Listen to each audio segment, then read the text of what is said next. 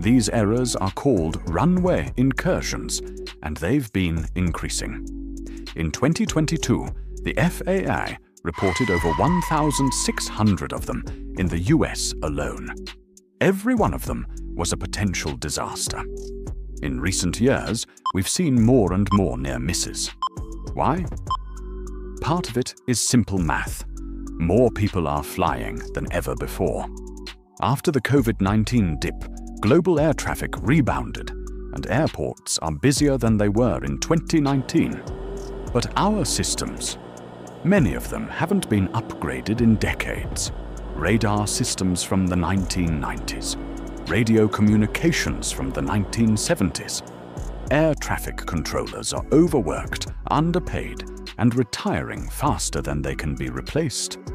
In some cases, controllers are managing double shifts, with only a few hours of sleep.